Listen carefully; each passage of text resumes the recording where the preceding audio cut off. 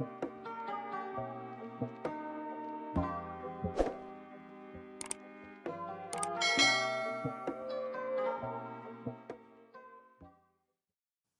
and welcome to Sensitivity. As we've talked about, there are several performance characteristics that can be observed for instruments. There are two categories of performance characteristics, static and dynamic. For this video, however, we will focus on one of the static performance characteristics from input to output, sensitivity. To examine the relationship between input and output, we look at the sensitivity. Sensitivity is the gain of a system. It is the change of the output divided by the change of the input. Sensitivity can therefore be determined by a graph of input versus output. As the input changes, the output changes according to a relationship governed by the slope of the graph.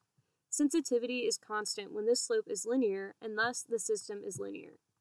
This line can be shifted to the left or right, which is common for instruments. This shift is called the offset. The offset does not affect the sensitivity because the slope of the line does not change. However, in order to get accurate readings, the offset should be reduced to 0, or at least accounted for. In most cases, this can be achieved by a knob on a machine.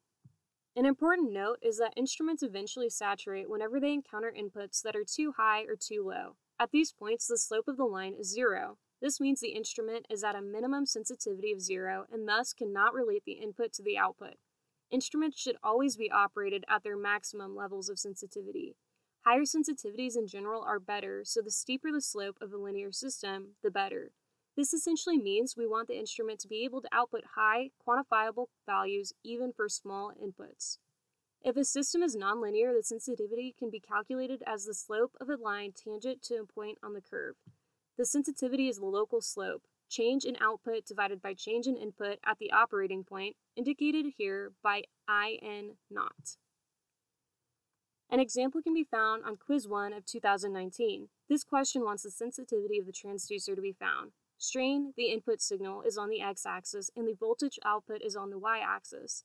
To find the sensitivity of the strain to voltage transducer, we can take the change in voltage divided by the change in strain over the range in which the sensitivity is linear and non-zero. 1 minus 0 volts is 1 volt. 0.01 minus negative 0.01 is 0.2.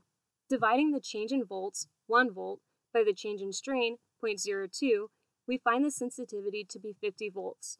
The range of strain over which this transducer operates is the range in which the sensitivity is non-zero and the instrument is not saturated by low or high strain inputs.